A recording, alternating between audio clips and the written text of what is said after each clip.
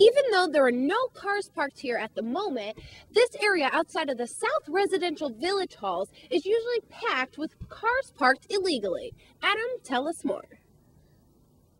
That's right, Gina. After students living in Nutmeg and Laurel Hall come home for a weekend, they put their cars here, they put their flashers on, and they bring their groceries, their bags, everything into their resident halls. Well, they're expecting not to get a ticket. That might not be the case. You have to remember, anytime a vehicle is parked on campus in a hazardous position that creates a hazardous condition, we have to give a ticket, and that's exactly why we do that there. First of all, we have the construction trailers in the area there. We also have construction vehicles, which are significantly bigger than shuttles, that have to operate in that area. So, certainly we understand the plight of students and trying to park and get their groceries up. Village Road, right in front of Nutmeg and Laurel, tends to be a straightaway. It's easier for the shuttle and easier for some of the construction vehicles to work their way around. The minute you move back towards low-rise and high-rise, not only do you have curves there, which makes it more difficult for the vehicles, but you also have the construction trailers, and some of those spots are reserved specifically for some of the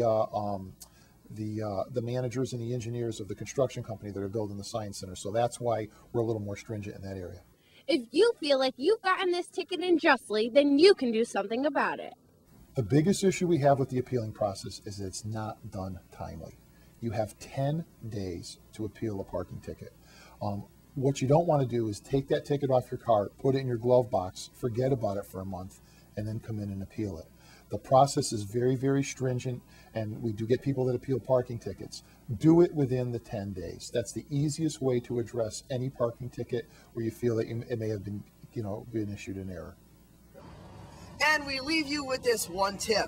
If you illegally park one of those, then you're getting one of these. In Willimantic, Adam Wurtzel and Gina Bullard, hoping we can prevent you from getting one of these.